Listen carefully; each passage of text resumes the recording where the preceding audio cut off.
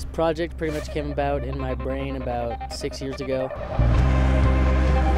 It's really hard to do something in a half pipe that really hasn't been done before. You know, channels have been cut, different angles, but I feel like a lot of that's been you know, overused, and got to come up with something creative.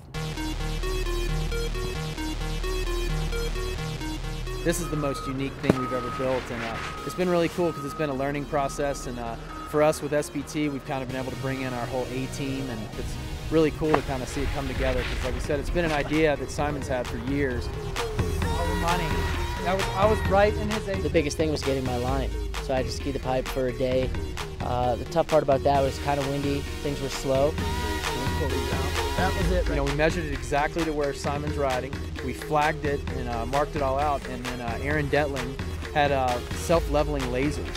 And we actually set the lasers across on the walls, and it finds what true gravity is, and that's the angles that you see. That's a true gravity cut there.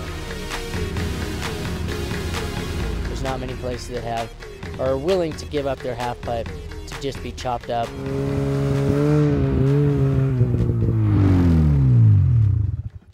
Holy, what did I get myself into?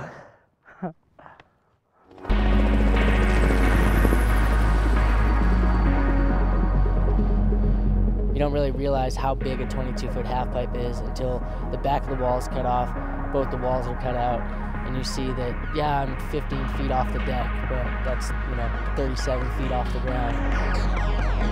The thing that is a little worrisome is that there's not much warm-up. You know, I drop in and I have to go probably travel 25 feet my first hit, so there's no warming up into it.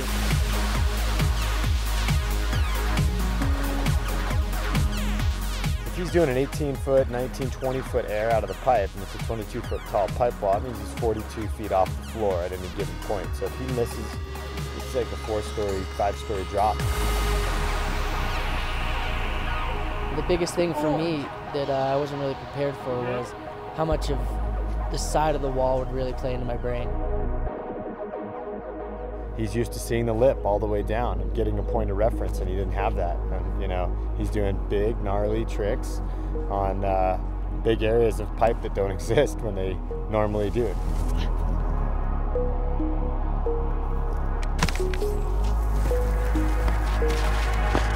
I mean, when I did the double 9 in the third hit, I mean, I full-on saw the gap going over twice, and I'm just like, whew.